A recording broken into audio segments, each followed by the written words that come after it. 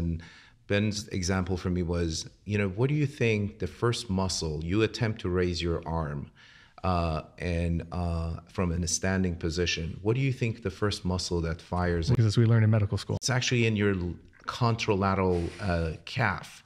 Is the first muscle in your body fires when you want to raise your arm. So then it goes to tell you that when we're talking about, because you need something to push against, otherwise you just fall over. I think the lesson talking to these people who are, in my opinion, thinking a lot deeper is that they